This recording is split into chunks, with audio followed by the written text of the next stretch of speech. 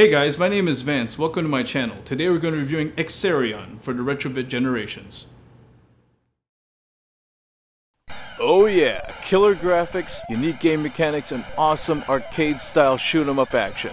Top it off with some quality 8-bit sound effects and music, and you'll get how it feels like to play Exerion on Japanese Famicom or Sony PlayStation. There's even a snappy theme song that plays in the beginning of the Japanese versions of Exerion. Let's hear how it sounds like on the Retrobit generations.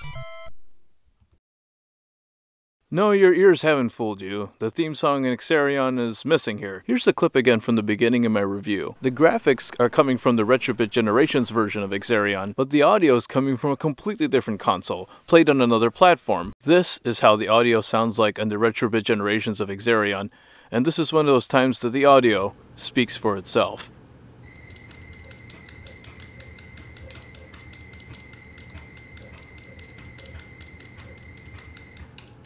The original version of Exerion sounds amazing. This version of Exerion for the Retrobit generations sounds like trash. And for that reason alone, it's hard to recommend this to anybody serious about trying to collect these games and relive these memories. The memory that this gets is a 0 out of 10. It is one of the worst versions of this game that I've ever played. One of the worst games of all time, Exerion for the Retrobit generations.